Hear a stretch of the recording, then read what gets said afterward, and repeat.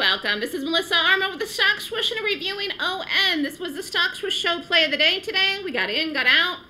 Luckily, we had a fast one today. There was a lot to look at, but not a lot of quality. Low quality today in this market, and considering it's earnings season, was kind of surprised. So very happy that this set up. Very happy it worked.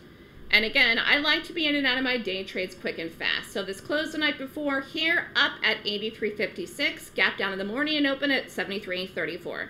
And we got in, got out, boom. We had a perfect exit actually.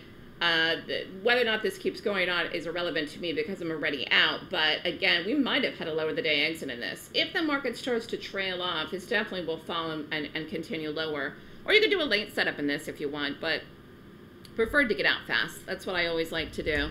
And again, the market is up today. So we'll see where this market goes. It's really going to be driven by earnings between now and the end of the week. But we had a nice play here today. We didn't need anything help with the market with this, which I obviously love.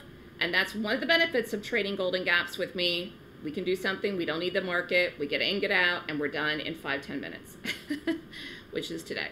So if you have any questions, email me at melissa@thestockswoosh.com. Have a great day, everyone.